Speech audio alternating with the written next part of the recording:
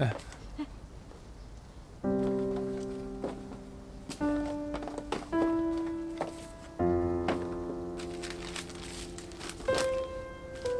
对不起啊，事先没有告诉你。静雯跟我说你病了，我去了医院，医生说你出院了。打听到你的住址就过来了，很冒昧吧？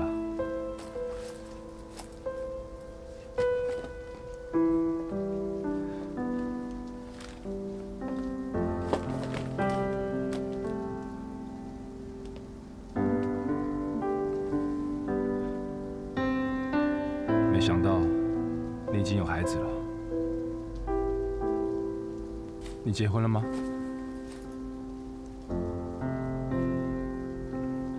你有告诉静雯吗？还是静雯没有告诉我？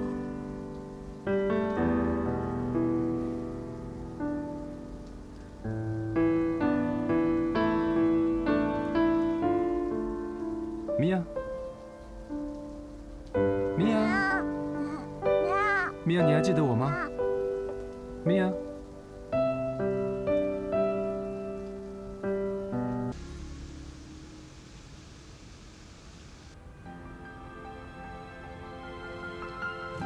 ，3年后，我在昆明开了一家小小的翻译社，只有10个雇员，大部分是年轻人。小秋姐早，小秋姐早。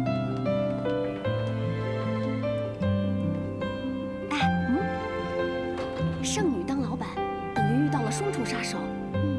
年龄给了他一刀，工作又一刀，肯定内分泌失调，加速衰老啊！你们说，以小秋姐的条件，不好好待在上海，却跑回家乡来贡献余热，这里面一定有问题。哎，来了。哦。小严，哎，你马上去趟博物馆，那边来了一批美国客人需要翻译，你去帮一下忙。 好，小张，我马上要跟客户谈个合同，中午盒饭你帮我留一点。啊，好。哎，是要青椒牛肉还是苦瓜肉丝啊？苦瓜肉丝。好。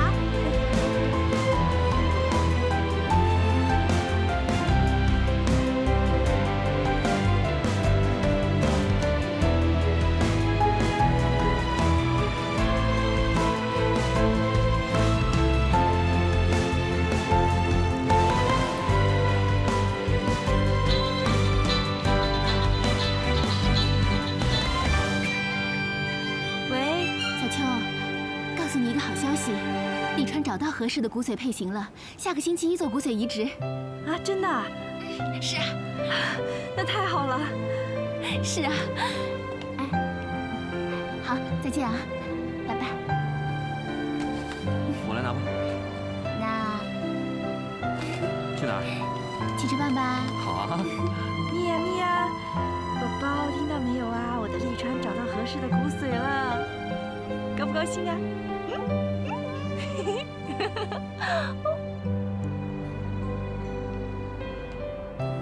3个月了，立川出院了吗？移植手术已经做了，但是并发症吓死人。别说躺3个月了，医生说至少要躺半年。那他现在到底好一点没有啊？你放心吧，小秋，只是现在情况还不太稳定。但是立川还是挺积极配合治疗的。哦，那就好。那其他人呢？ 人内、直内、爷爷，还有你跟季川，终于想到关心我啦！放心吧，我很好。你知道吗？真奈和人内结婚了。他们俩？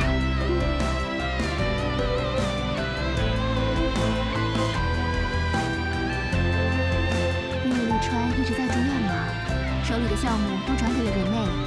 真奈呢，正好负责景观设计，他们也是高中同学嘛，这样1来2去的就好上了。 人内说他在高中啊一直暗恋着 Ned， 有立川挡着，一直没戏。这下终于得手了。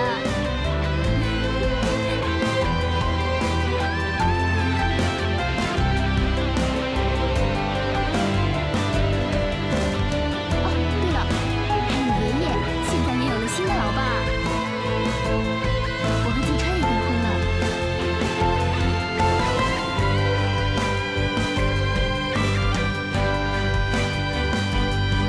我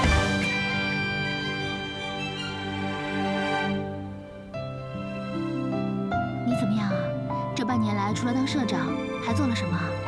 我捐了我的骨髓。啊？反正能帮一个就帮一个喽。我不想看见人家像利川那样受同样的痛苦。那你自己呢？你的个人问题呢？哎，小秋，你到底是不是要翻篇呐？翻篇啦，只是换一个方向而已。我跟你说了，我有电话进来，回头再打给你。拜拜。喂，方总，我是谢小秋。哦，您要的那些文件我都已经翻译好了。那好，我马上给您送过去。咱们见。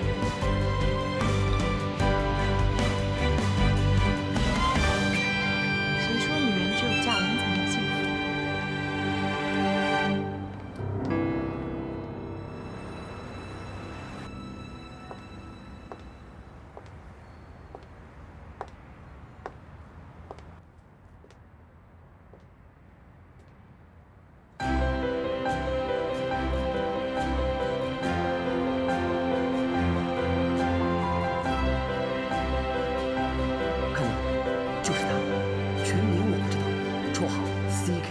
？CK 君，按照你们女孩的说法，他简直是帅呆了，就像 CK 广告里的男模一样。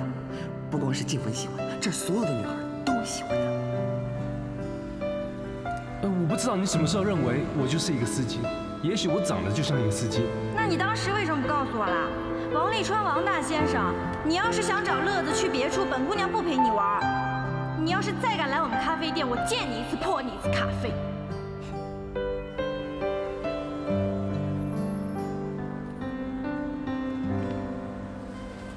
如果你习惯男人这样对待你，将来会嫁给很好的男人。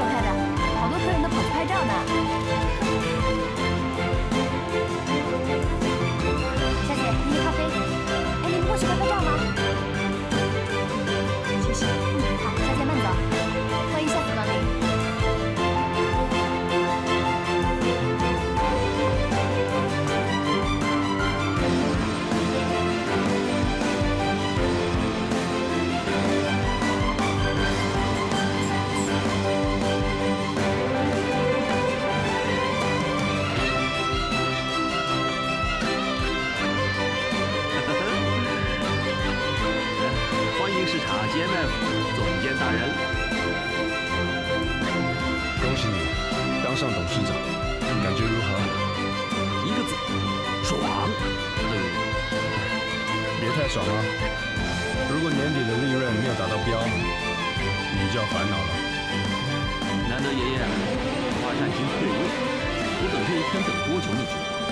以前让他批个款、签个字，比登天还难。祝贺你啊！祝贺是不够的，你得要帮我。自己的大哥能不帮吗？别忘了 ，GMF 我也有股份的，我们是在同一条船上。要的就是你这句话。哎，静雯呢？上课去了。什么烘焙学校学做蛋糕？就是因为你喜欢吃甜食。对了，晚上到我家，我请吃饭。爷爷、Janet、Rene 都会过来。什么事啊？Your birthday。Forgot。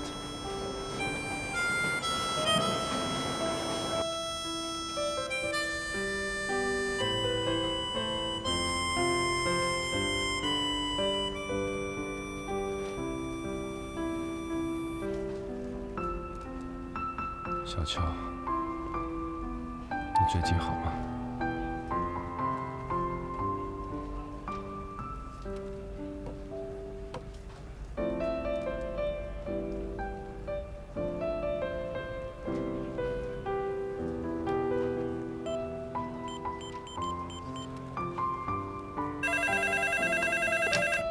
你好，忘川秋水翻译社。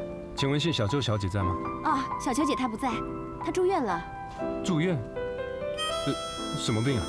胃出血，住了2个星期了吧？好像明天要出院了。哪个医院？人民医院。请问你是？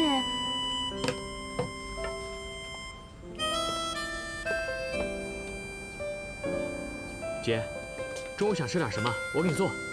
不了，中午得去趟翻译社。在医院的时候，你又不让我碰电脑。不是，你这刚出院就想上班啊？咱自己是老板，你就不能放几天假啊？当然不行啊！哎，对了，米娅没有帮我忘了喂吧？饿到我也不会饿到她，你就放心吧。臭小，就会说好听的。小秋，马上要过生日喽，给你寄的巧克力收到了吗？希望你喜欢。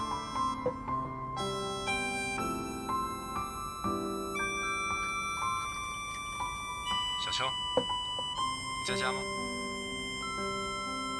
小秋，半夜了还没回家。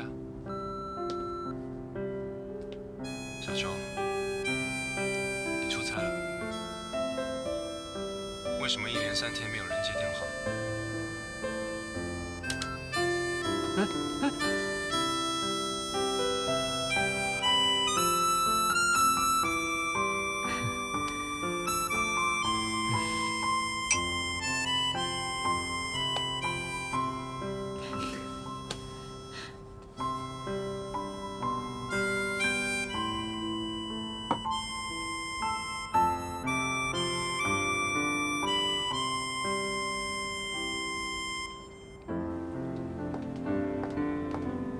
出院第1天，这么加班拼命啊！住院这些天事情都堆一块儿了。哎，问一下，我们要不要买一辆公车啊？好啊，那买辆什么呢？我觉得要不然买辆小面包，反正得买辆经济型的，对不对？不是吧，小秋姐，怎么也得买辆好点的吧？你说我们翻译社出去见的都是有头有脸的人是吧？规格上要匹配啊！买好车，你以为我很阔啊？今年呢多赚点钱，明年一定许你买好车啊！耶！哎，对了，昨天有人打电话给你，打到你办公室了。我告诉他你住院了。是谁啊？不知道，话没说完就挂了。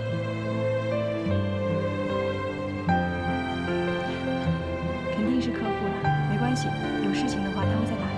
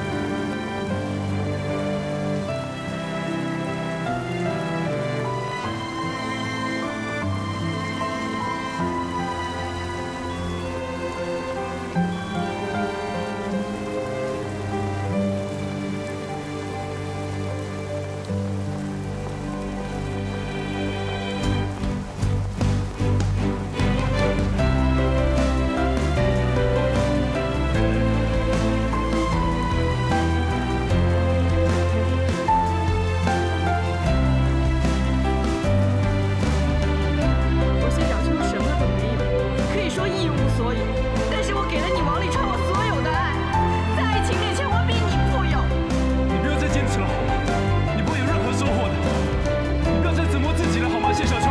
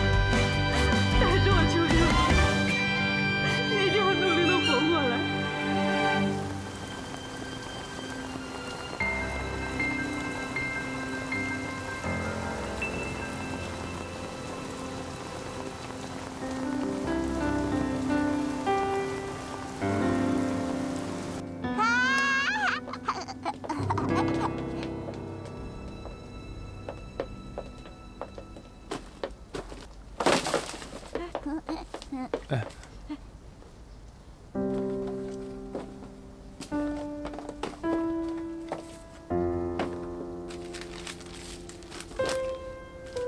对不起啊，事先没有告诉你。静雯跟我说你病了，我去了医院，医生说你出院了。打听到你的住址就过来了，很冒昧吧？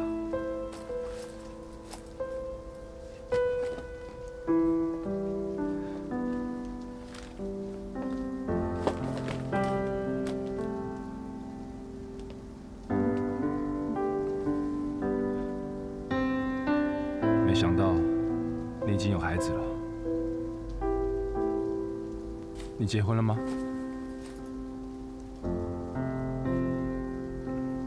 你有告诉静雯吗？还是静雯没有告诉我？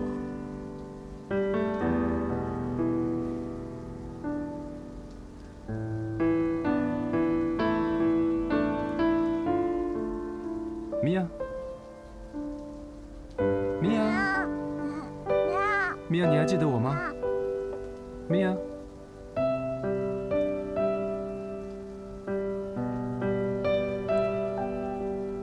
姐，我回来了。小东，家里来客人了。这是立川，你不记得了？啊，记得。你好，立川。你好，小东。怎么有空来了？听说你姐病了，我特地来看她的。啊，我介绍一下啊，这位是小琪，是我的弟媳妇，小龙是他们的儿子。 啊，小龙，啊，今天晚上我们不是什么？你朋友？哦，对，今天晚上我们约了朋友，先喝茶后吃饭。你们先聊啊，我们先走了。那吃了饭再走啊？没事，你们聊。小龙，带你吃饭去。走。你们聊啊。姐，那谢谢啊，谢谢帮我们带着小龙啊，谢谢啊。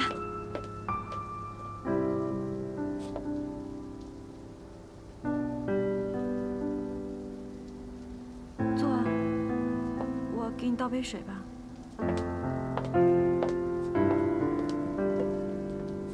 不好意思啊，最近都没有住在这里，水也没有烧，好几天没有住人了，所以这里灰尘比较大。我打扫一下，先把灰擦一下。我来吧。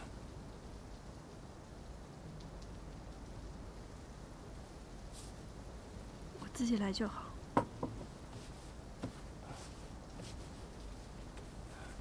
小秋真的不用了，你坐着吧，坐着。你看着电视，我来帮你擦吧。那怎么行呢？你刚到，你休息一下吧。我不累，真的不累，坐吧。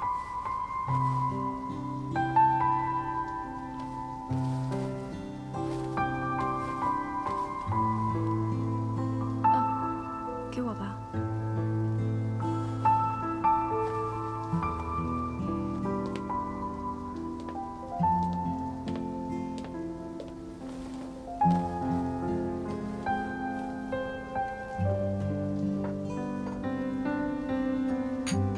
小秋啊，你的清洁剂在哪里啊？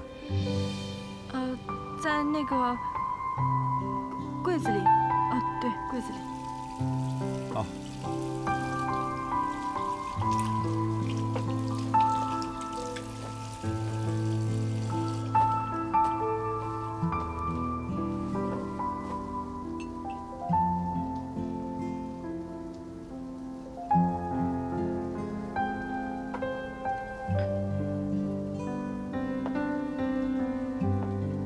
你什么时候换手账了？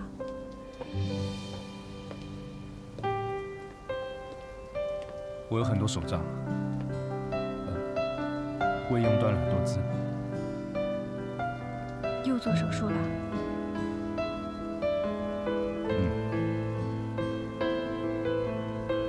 他们没有把你另一条腿给切掉吧？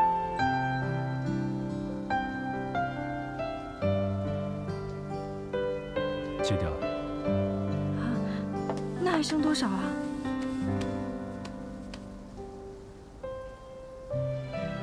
我开个玩笑，没有被切掉，我还没有这么倒霉。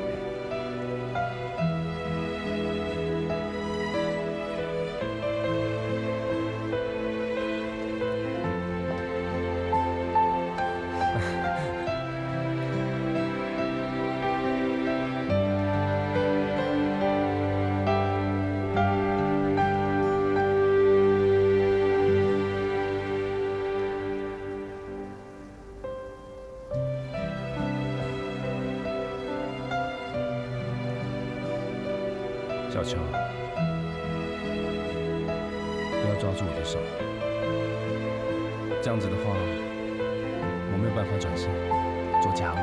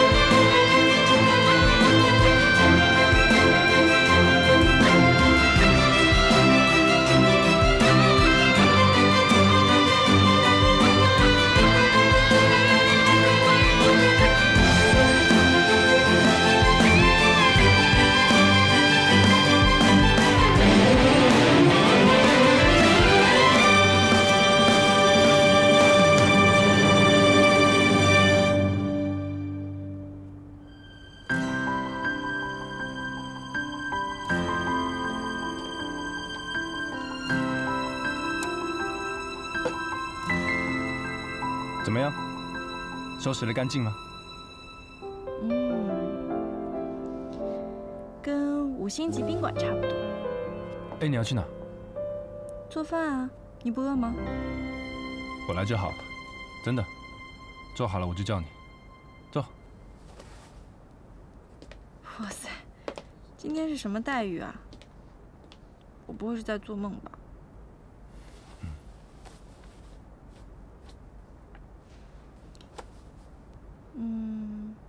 你订宾馆了吗？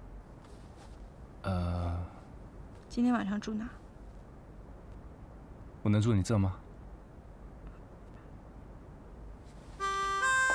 王沥川，我说你把我这当哪里了？想来就来，想走就走的。干嘛这么凶啊？你上次来苏黎世不是也住我家吗？我没有别的意思，我只是想说，你病了，我想来照顾你一阵子。我病了关你什么事啊？我有说要让你照顾吗？再说了，我病早就好了。别生气嘛，你看你，一生气脸都白了，一点颜色都没有。坐吧，快坐，快坐，快坐，马上就好。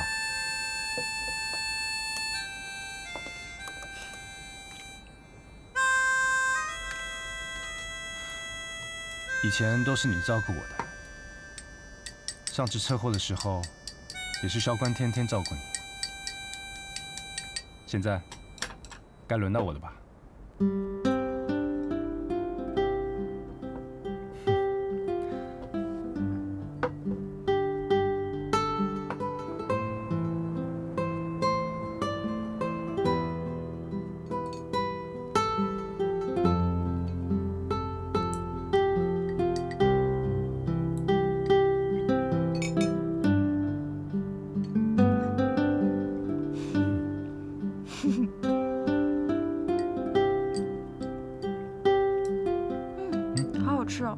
好吃吧？你觉得我的手艺有进步一点吗？我知道你的胃不好，所以我没有放辣椒。干嘛看着我啊？你怎么不吃啊？我就是要看着你。我每次看你的胃口，都好像是一级棒。吃饭都觉得我的人生充满了意义。再来。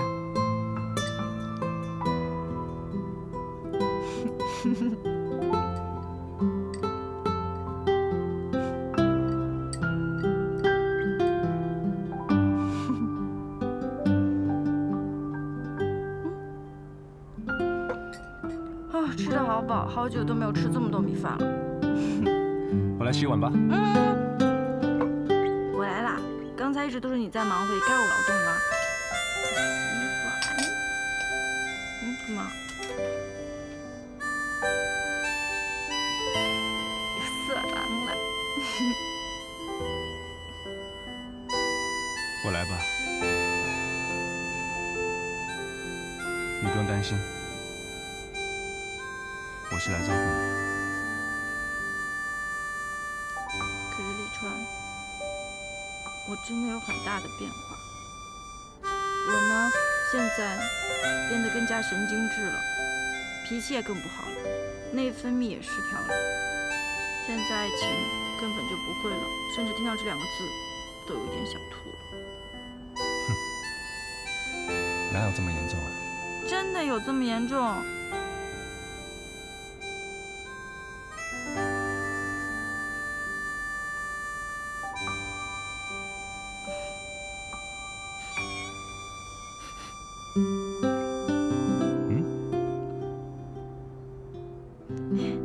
我这2天太忙了，没有时间洗头发，这个你也闻出来了。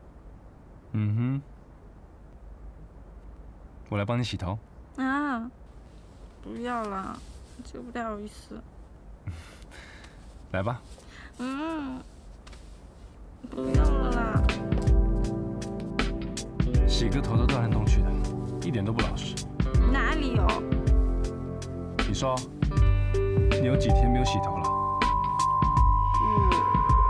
那个，主要是最近太忙了啦，所以才没有时间洗。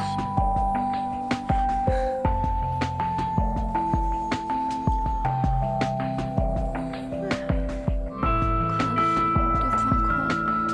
早点睡吧，差不多了。那我去睡了。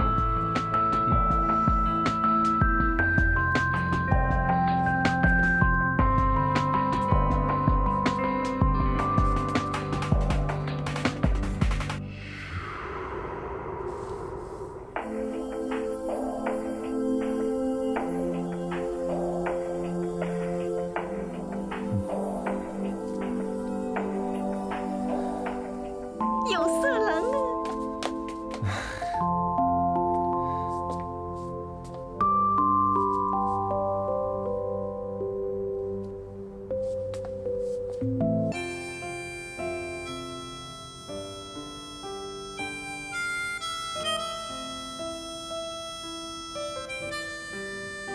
你要干嘛了？什么干嘛？我那个大会里。我又没有说要干嘛。色狼。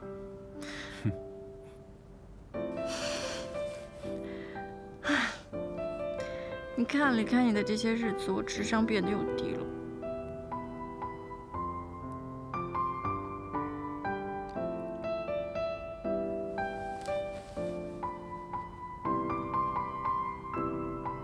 对不起啊，小秋，我错了，我耽误你太多年了。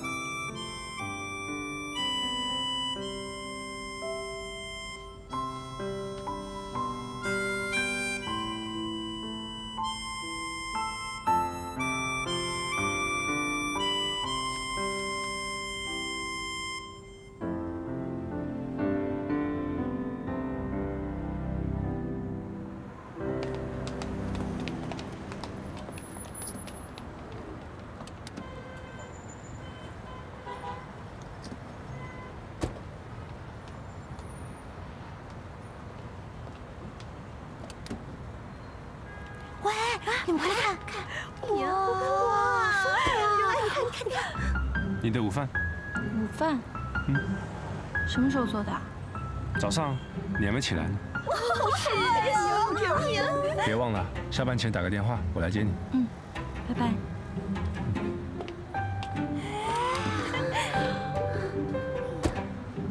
这是姓名拜。我知道，又高又帅啊！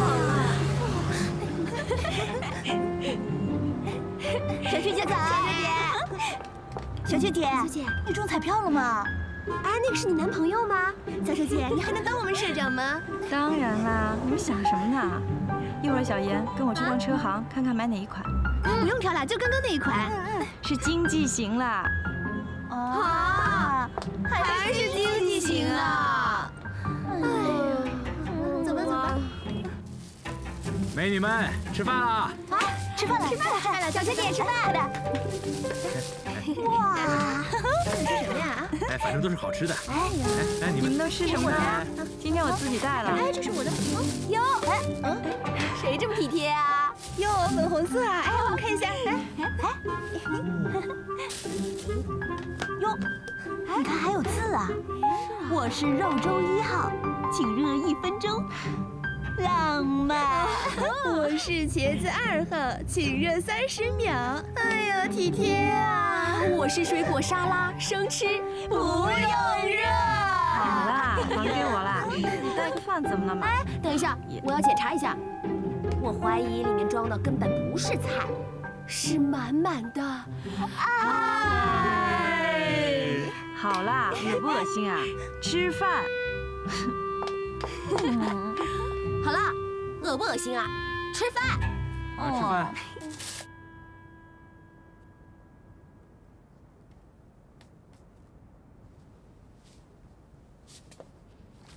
哎，立川，你一直在这里晃悠什么？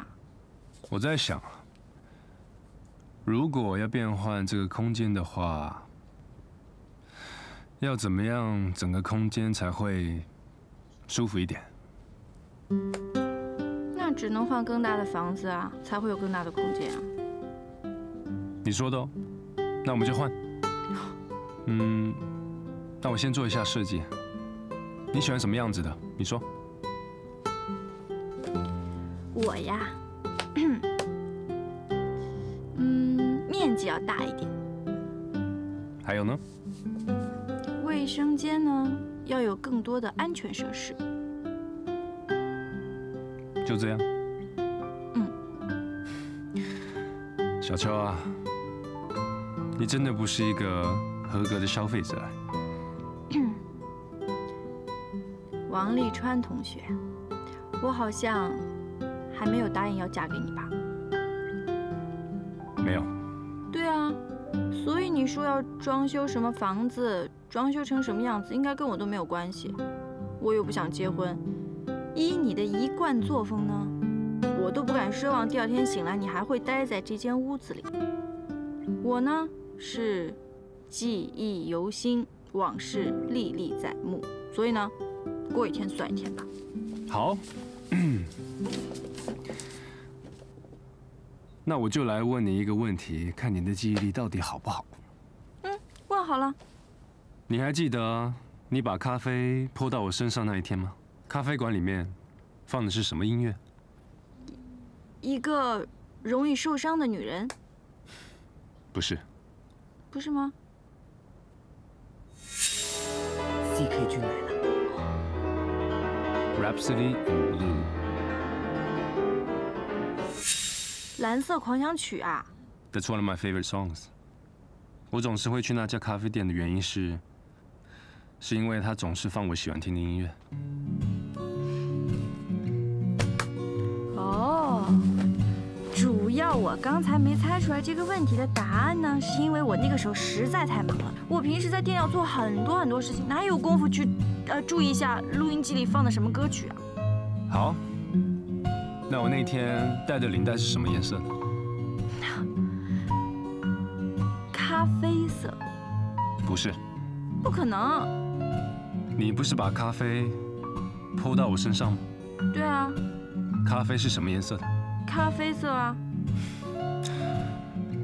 我是在问你，你还没有泼到我身上的时候，我的领带是什么颜色的？咖啡色啊。Oh my god！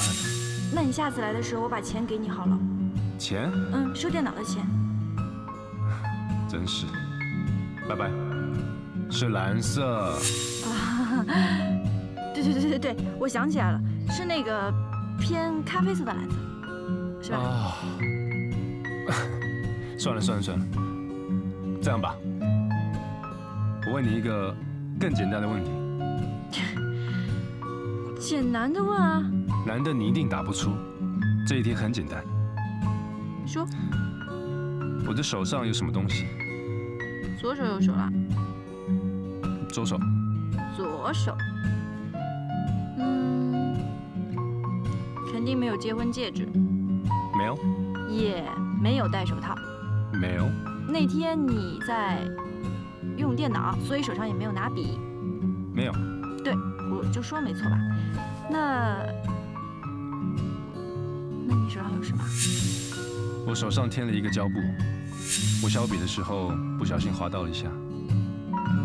啊，对嘛？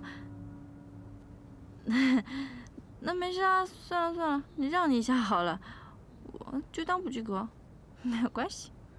你知道你为什么不及格吗？因为你根本没有注意到我，对我一点都没有印象。我没有注意到你，哎，这个绝对天大的冤枉！我跟你说，我为什么没有注意到你？那是因为我把过多的注意力都放在了你的脸上。有本事你问关于脸的，关于脸的我肯定答得出来。好，那我就问你关于脸上的部分。你问好了。如果你要是答不出来的话，我就把你休了。答不出来，怎么可能？我那天有对你笑过吗？这个问题我知道了。那天你绝对没有对我笑，因为那天你一直抽着一张脸。错。错，不可能错。你泼咖啡在我身上的时候，我当然没有笑，但是我抬头看到你的那段时间，我是笑的。不可能，那天你绝对没有笑。我要是没笑的话，你肯定不会把咖啡泼到我身上。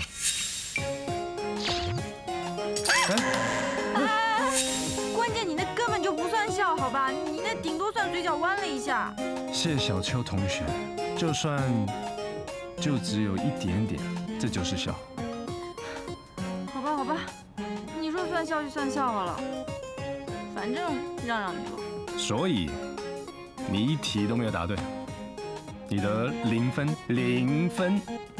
哎，我说王立川，凭什么都是你在问我呀？我要是问你的话，你肯定也要打0分的。好啊，你问呢？我肯定是100分。想想啊，我那天穿什么衣服？黄色格子的上衣，浅蓝色的牛仔裤，对不对？什么发型？马尾辫，黑色的橡皮圈。什么口红？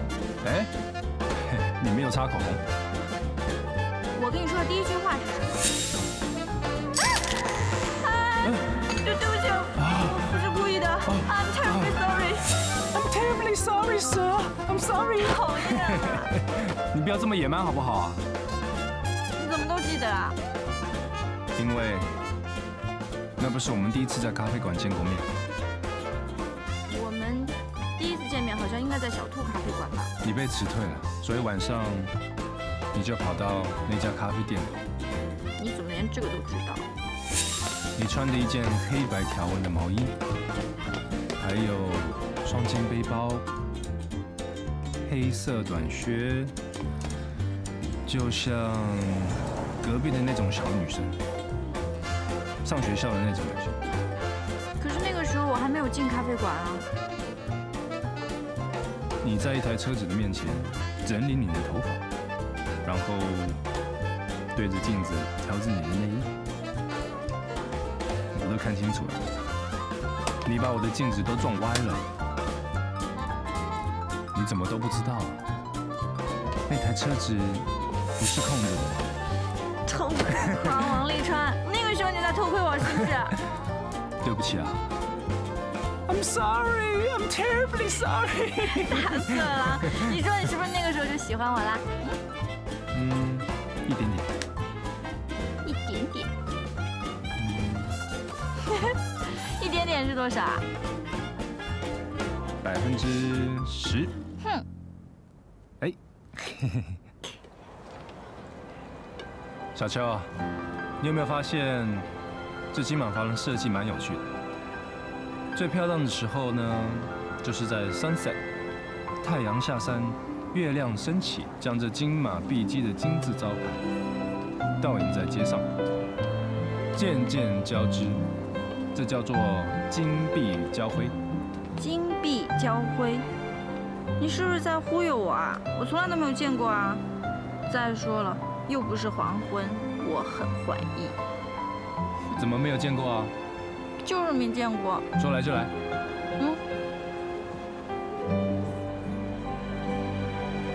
你看，这不就叫做金碧交辉吗？太快了，没看到。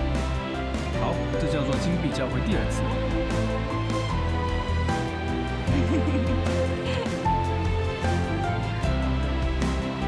哎，这边有画画的，我让他给我们画一张画，好不好？好。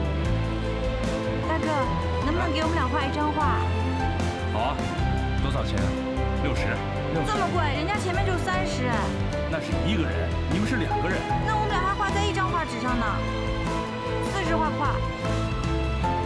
小秋，不画算了。哎，安妮 ，It's okay。It's 不 OK。40画不画？不画不画喽。好，40就40。你看我说完，他肯定就会画了。你们俩往后退一点啊。好。哎，好，就这个姿势啊，靠近一点，哎，偏一点，好，头抬一点，好，保持现在啊，15分钟。15分钟啊？那早将来，我们俩又不是静物，干嘛这样看着我？还怕我撑不住啊？快，摆好摆好。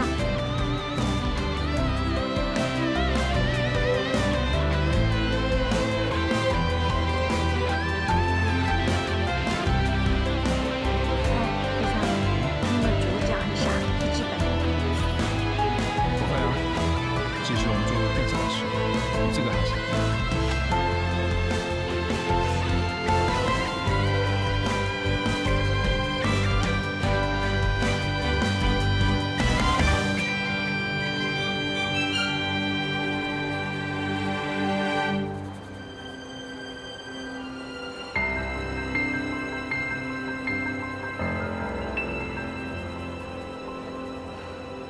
画好了。啊，这么快？不是说15分钟的吗？画的好不好啊？你看看。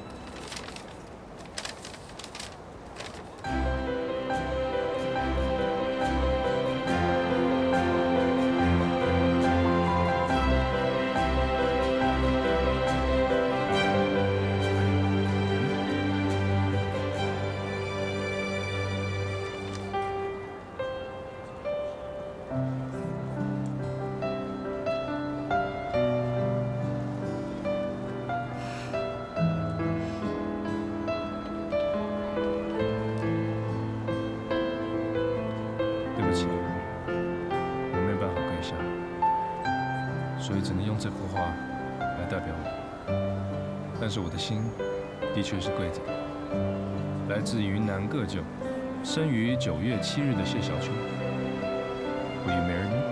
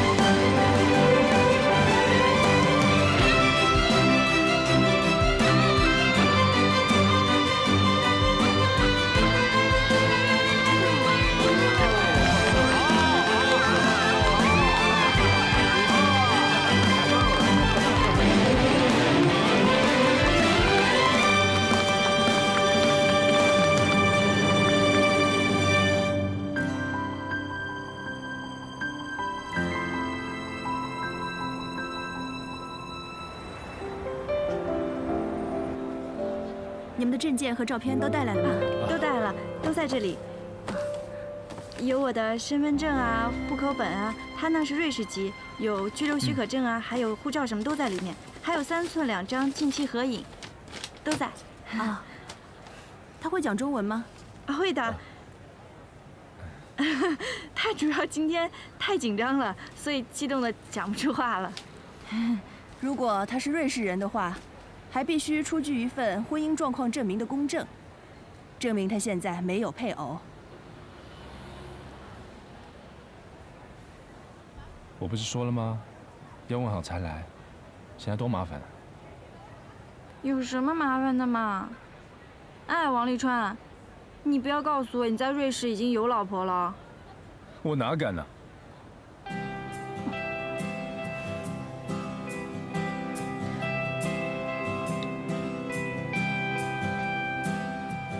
喂，季川，你可以帮我办一个档案吗？公证件，婚姻状况证明。那你可以帮我办吗？他说马上办，办好了亲自送给我们。还是大哥好。麻烦你了。谢谢。太好了，太好了，我们马上就去办了。那个大姐，好的，请您吃喜糖。哎呦，谢谢啊。那这样吧，这个先拿回去。好的，那我们办完了再来找您。好，你们下次要是过来的话，把衣服穿得郑重一点，不要这么随便。婚姻是件严肃的事情，要有点仪式感，知道吗？知道了。知道了。还有，戒指准备了吗？啊，有的有的。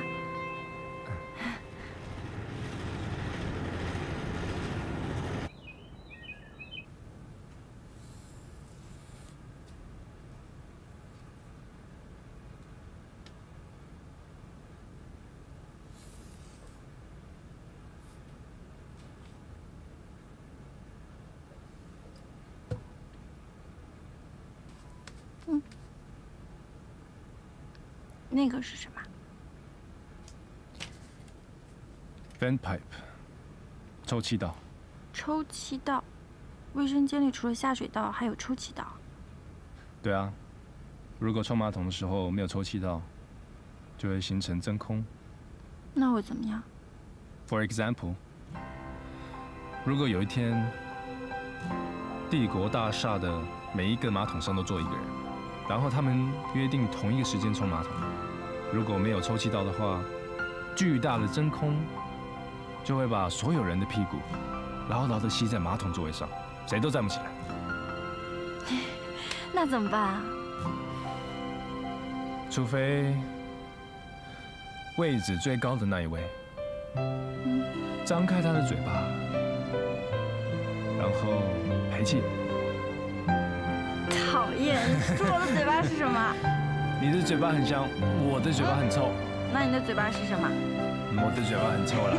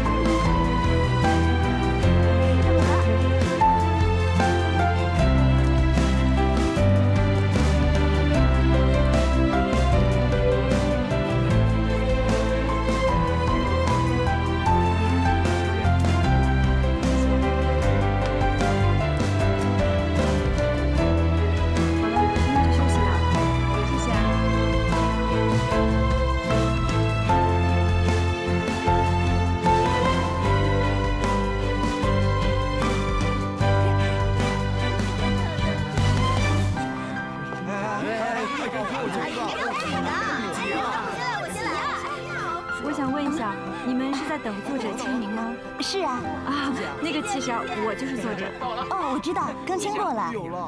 那你们在这里干嘛？我们在等立川哥哥的签名啊。上吗？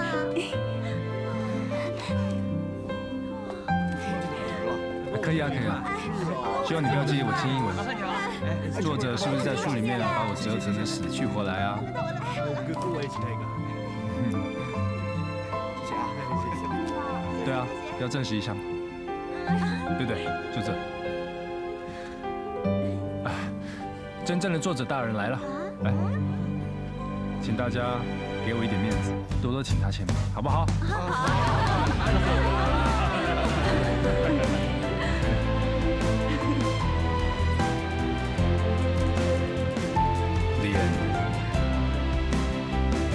？P.S. 小秋，当你看见这封信的时候，我可能已经不在人世了。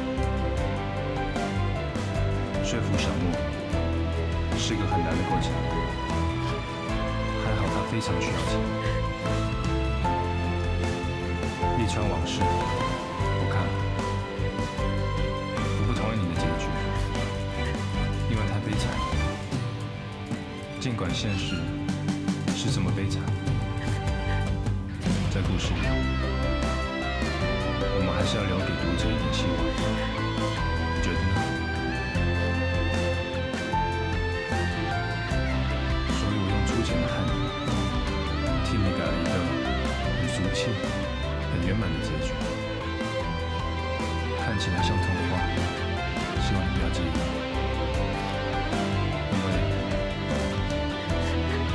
是一个我们都想要的结局，不是吗？祝你幸福 ，Keep moving on。还有，记得每年过生日的时候，打开我的贺卡，每一张都写的不一样，我不许你提前拆开哦。这样的话，就算我此生错过了你，至少我没有错过你的生日。爱你的，立川。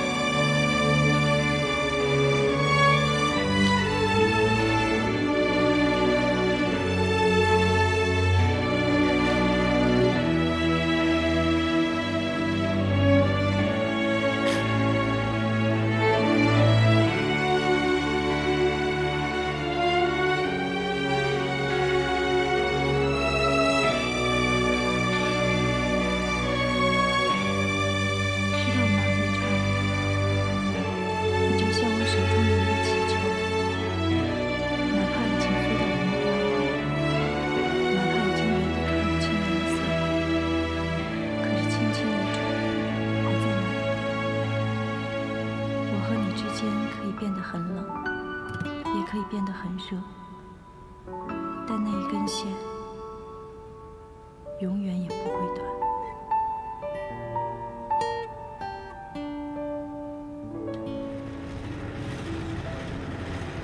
立川回到苏黎世那天，我也回到了上海。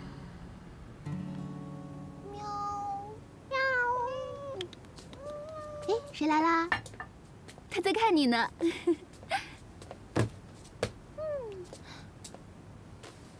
这些都是不要的。哎，你这些书多好啊！你干嘛不要啊？立川送的。哎，你要不要这么干脆啊？说不要就不要啦。你要是不要的话，就给我吧。你什么时候比我还拎不清了？这些都是要捐的。不捐，放我那儿，等你什么时候想要了再来找我拿嘛。嗯。好。哦。哎，还有米娅，我妈可喜欢米娅了，你把它给我妈吧。哎，还有这只，那只米娅也给我妈，怎么样？带路上很不方便的。那可不行，2只米娅都得跟着我。哎，刚才还说我拎不清，你自己呢？把立川给你的东西都捐了，还舍不得米娅？米娅是立川托付给我的，我得知道他们是幸福的。好吧。哦，对了，校官说晚上请你吃饭，算是正式告别。好啊。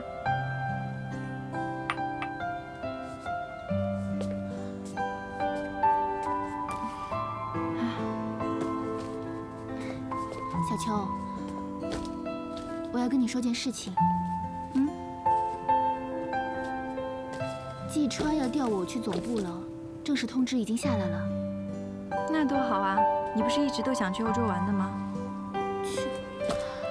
我本来是舍不得离开上海的，可是呢，既然有些人已经无情地决定了要去昆明，我是见不到他了。看来以后找他只能打鸳鸯电话喽。叶建文同学，你是不是想让我哭啊？啊？哭给您看好了吧？米娅也哭。哎，不过我可是离立川更近喽，我可以随时帮你打听他的消息。你呀，就好好工作，不用帮我打听了。我现在的心已经很平静了。不会吧？你就一点都不想知道立川的近况吗？现在呢，我已经想得很明白了，而且我也知道真爱和浪漫的区别。浪漫呢，只是想要你喜欢的那个人，无论付出什么样的代价；而真爱呢，你是希望你爱的那个人好，哪怕代价是离开。小秋啊，我知道你想翻篇啊，可是你也不要快得跟火箭似的，你要给我个过渡期啊，是吧，米娅？反正结束就让它结束吧。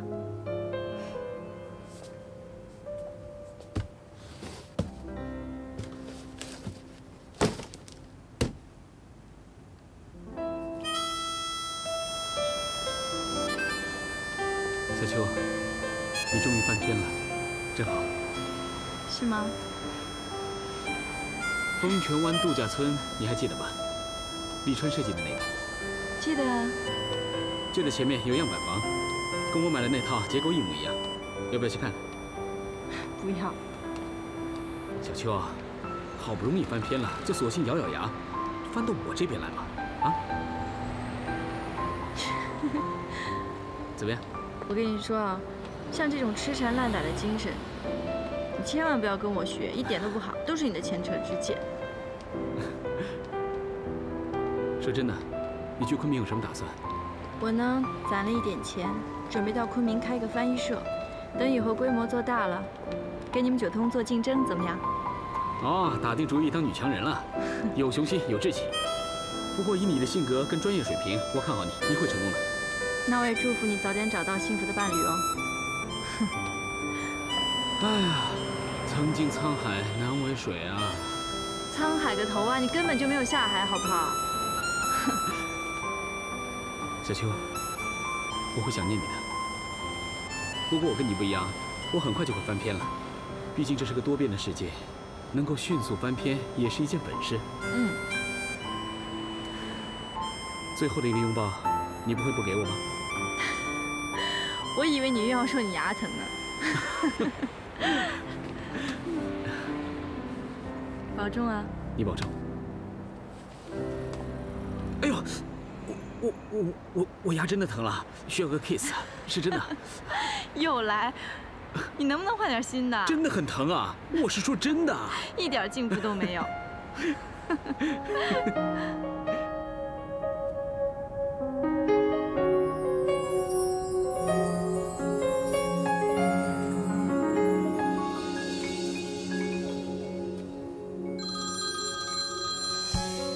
有些回忆值得一辈子去纪念。当时间魔法冲淡了遗憾，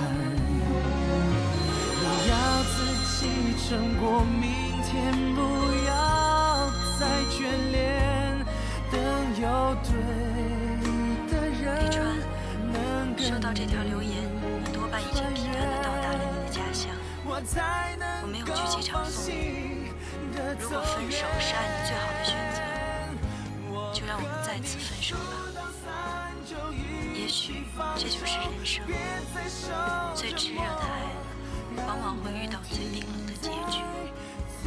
尽管如此，不后悔，因为我们曾经拥有过爱，哪怕爱情的波涛将我淹没，只要我能浮出水面，我还是会不顾一切的去爱你。好好保重，李川。如果醒来的时候不能握到你的手，我宁愿天天与你在梦中相见。永远爱你的小秋。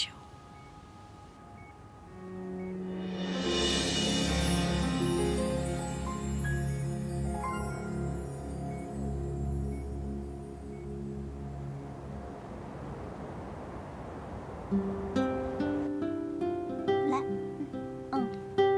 哎，给我看一下，可以吗？左边高一点吧。好。好，OK，就这样，好，没什么问题了。小秋姐，打印机放哪儿啊？打印机啊，小的放我办公室，大的放打印室好了。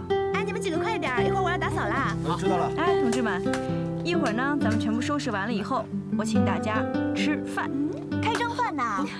对呀。高手，加油加油，赶紧的。来，那行，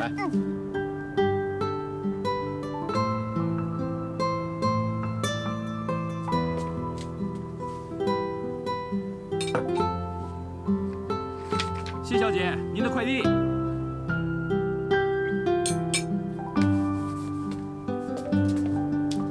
给您。哦。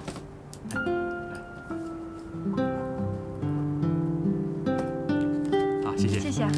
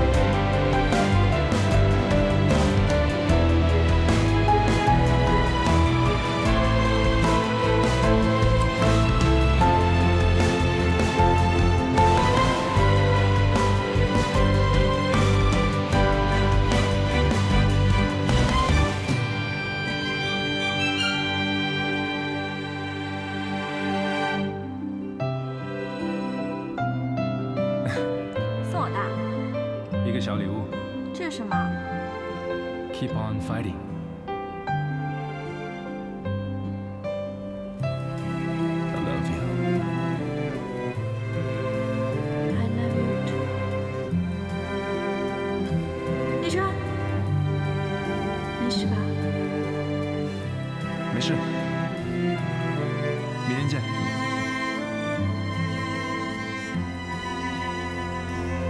小秋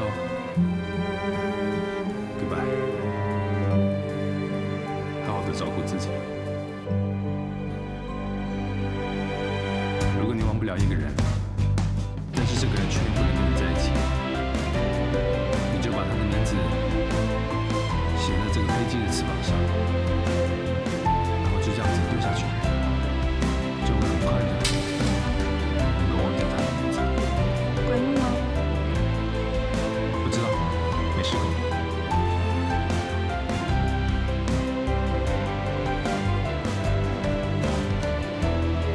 给我这个的时候，你跟我说过，你说要永远爱我。现在你反悔没关系，你尽管反悔好了。但是你要让我跟你一样，我告诉你往里传门都没有，我就要带着他，我就要一直带到坟墓里。当你读到一本很好的书，见到一个很英俊的男人，或者是走进一座很美丽的城市，你跟自己说，你看到这世界上最好的东西，你会让这些东西陪你度过人生。但是过不了多久，新的事情就会发生。你读到了一本更好的书，到达了一个更美丽的城市，遇到了一位更英俊的男人，开始了一段更浪漫的恋情。小秋，你不要害怕这个结局，每一个结局都因为这新的开始。你别跟我狡辩，我们俩之间只有开始没有结局。如果我们俩之间非要有一个结局的话，那就是我们俩幸福的生活在一起。